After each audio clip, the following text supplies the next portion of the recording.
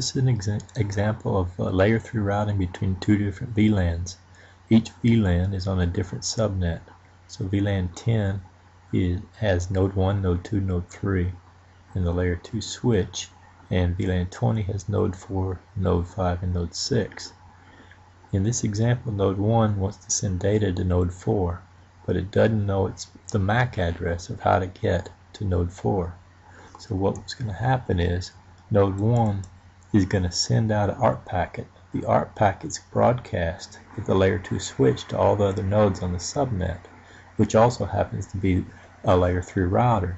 The layer 3 router knows how to get to node 4, so what it does is it puts its own MAC address back in the ARP packet so that node 1 can send the data to node 4 with the MAC address of the layer 3 router, and then the layer 3 router puts the MAC address in of node 4, and the packet gets to its final destination.